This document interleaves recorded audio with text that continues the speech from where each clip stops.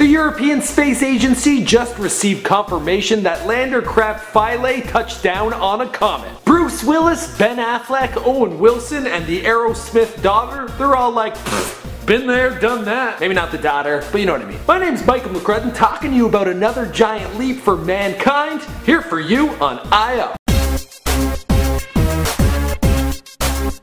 Before I jump into this history-making news story, I need to tell you about our new channel. It's titled IO2, and it has more of what you love. Multiple news stories in each and every video. A link to that is in the description box down below. Now let's get back to the news. The world's first comet landing, which is quite an accomplishment if you think about it. I still struggle with double parking. Just a couple minutes after 8 a.m. Pacific time, 11 a.m. Eastern, touchdown had been confirmed after a 7-hour descent. Descent from where, you might be asking? The landing craft Philae, which is named after an ancient Egyptian island, it detached from a bigger ship named Rosetta and went after its target. The comet, which is known as 67P, editors help me out.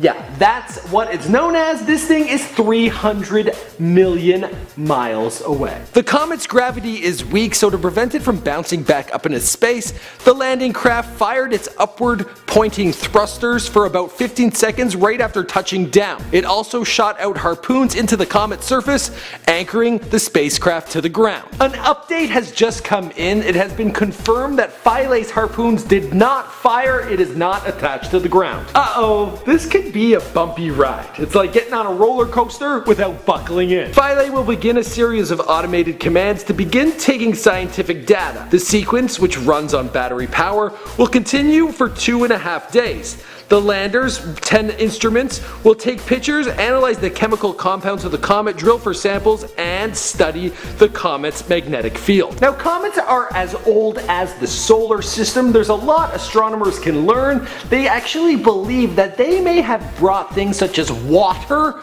and the seeds of life to planet Earth. That is really exciting stuff, and I thought Aerosmith was cool. If you want more information on this story, be sure to check out the links down below. My name is Michael McCrudden, and let me know, are you one of those people that want to take a trip out to space? Let me know if that's you in the comments down below, and why? Why do you want to go there? I heard there's not a lot of breathing. Itty bitty breathing space.